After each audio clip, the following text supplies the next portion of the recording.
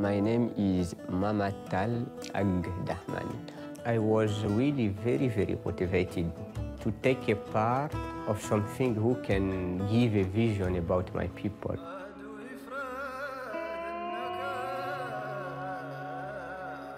First, we try to eliminate them by poverty. Second, we try to eliminate them by dividing these people between many countries.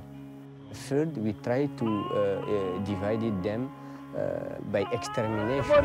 This is the nightmare scenario that regional leaders have been worrying and warning about ever since the fall of Gaddafi in Libya.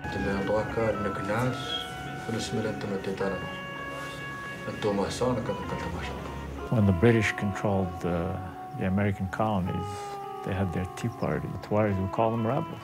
This is the center of the cocaine traffic from Latin America to Europe. It's a multi-billion-dollar business, and that Al-Qaeda controls it. They don't perceive this problem of borders like we see it.